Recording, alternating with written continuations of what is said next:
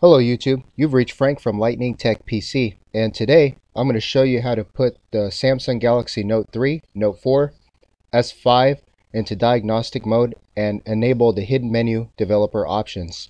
This will work on all models running the Lollipop 5.0 Android.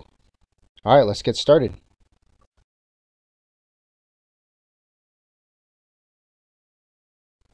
Okay, the first thing I did is went into the dial pad and I dialed ##3 66633 pound. And as you've seen, a menu popped up and I can enable or disable diag mode. That's it, quite simple. For the Sprint models, you want to dial ##3424 pound.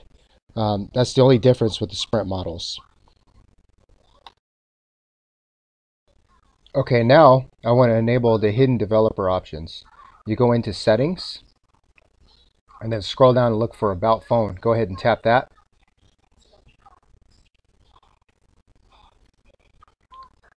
And then you want to go look for build number. When you find it, tap it 7 times. You'll see a pop-up. And it counts down as you tap it. Now developer options has been enabled. Now you could just go back to settings.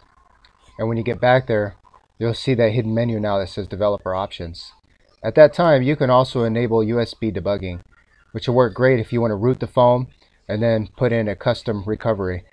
This is a tutorial that I'll show you next. Alright, that's it. Real simple. Enjoy your phone.